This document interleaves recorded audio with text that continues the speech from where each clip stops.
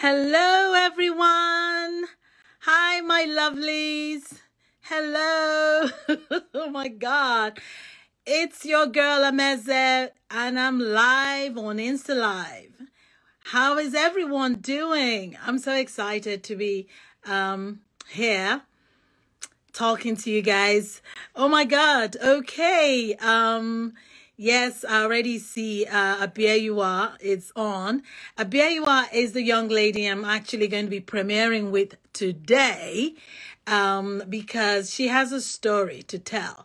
But before we get to that, I just want to give you, I'm going to go into some kind of preamble and just tell you what Breaking Limits is. What is Breaking Limits? Breaking Limits is an empowerment series started by me and is premiering today. And this is the Christmas edition, for those of you wondering why I have this on, because it's around Christmas time. Okay. And I came about this series because I get letters from young women, and not so young. It's not really about age. It's just growing up and existing as a female.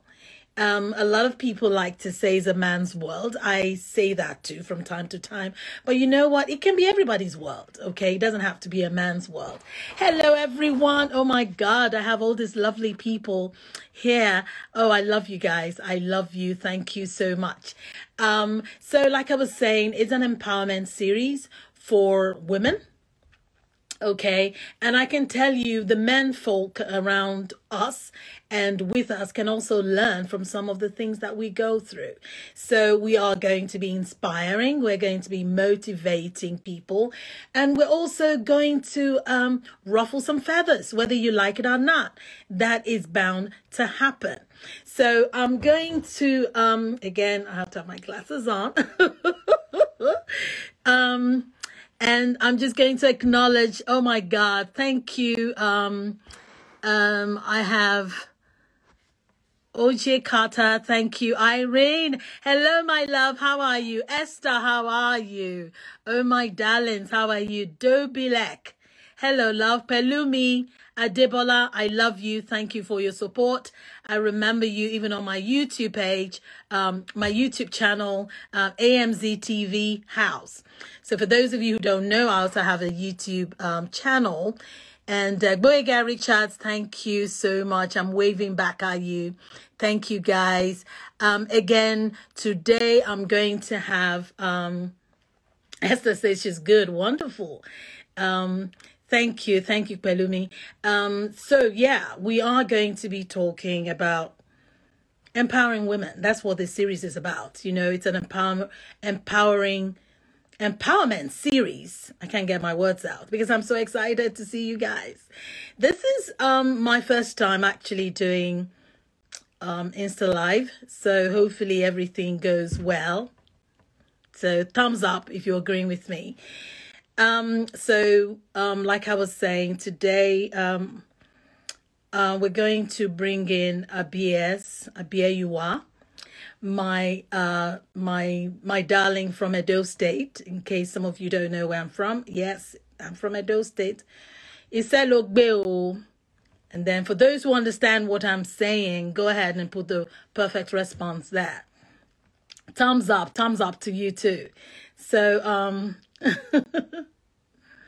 okay. Oh, that is so lovely. So Abiayua is a young lady, youngish, beautiful young woman, and I decided to premiere this Insta Live Breaking Limits with her story because it's a nice footstool to jump off, meaning she's going to share with us growing up in a violent house because her dad was very, very violent. Amy's Botanics, wonderful. Ogbe Magbaro, that's my Bini sister there. Wonderful, indeed. Thank you so much. Yes, that's how we Benis greet around this time. So, and then she's going to share with us. It's a very painful story because she shared it with me. And she's not the only one. There are a lot of people who've shared stuff with me. And I decided to pick hers as the first story that I want to go with. Because again, I think it kind of puts things in perspective for us. Growing up a female. Now, not everyone grew up in a violent or an abusive household, but she did. And I wanted to feature her. So, Abia, you are, if you're ready to come on, I would like you to come on so we can talk about your unique experience. It's interesting because I chose this wonderful lady because she was very passionate. She was very passionate, and sharing her story with her was very, very painful.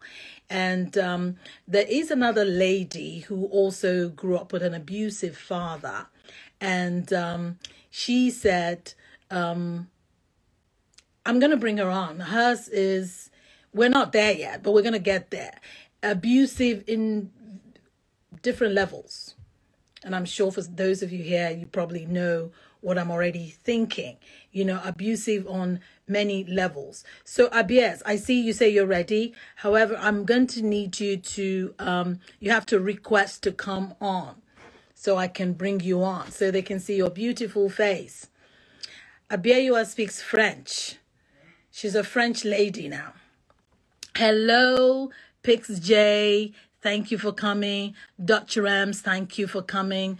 Queen Asake. If I'm not pronouncing your handle well, that is fine. You know, later on, just let me know how to pronounce this because I love to pronounce people's names well.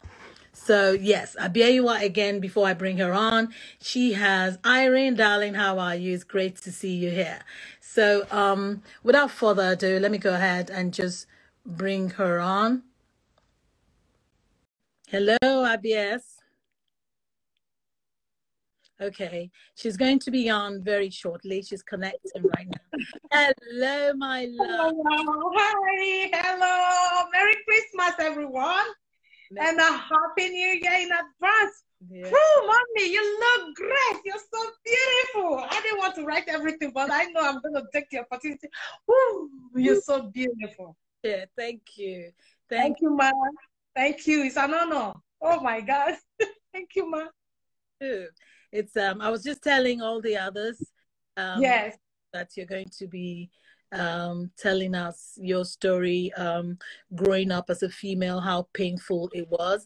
So let's you know go ahead and do that. What was painful about your childhood?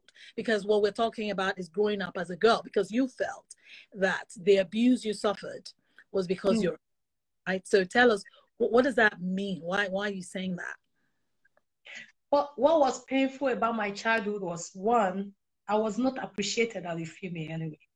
I wasn't appreciated by my father that gave birth to me. That will always tell me, because I was a female, that he doesn't have any child for now. He would tell me in my face that anyway, and whenever they have misunderstanding with my mother, he will want to reach to me also, you know, the hatred, like, I don't have any child anymore. I've not given birth because we were female, you know. We were 7 in numbers, 6 girls and one boy. So the painful thing is that my own father, until he died anyway, when I traveled out of Nigeria, I never believed he was my father. That is a painful thing. Another painful thing was, is this man really my father? Because you see the hatred on his face.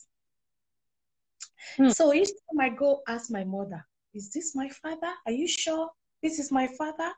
And my mother would say, stop asking those questions. He's your father, you know, African mother anyway. That painful thing that my father made me understand that he didn't love me at then. That I wasn't important at then to him. Interesting. So wasn't just, was he physical? Like, would he, when I say, so mentally, he was definitely abusing you, making you feel second class, you know? Yes. Less privilege in the society, in the family, in his life. Yeah, like he had all these 6 girls, and to him, he didn't believe that he had children. And no, yes, exactly. 6 times Exactly. gone through, Mm. and in his mind, in his belief, those are not children, as long as they're Yeah, children, because exactly. the male child. It's Yes. very sad. So, and he will say it to your face. That's what you're saying. He will He say, said it to me.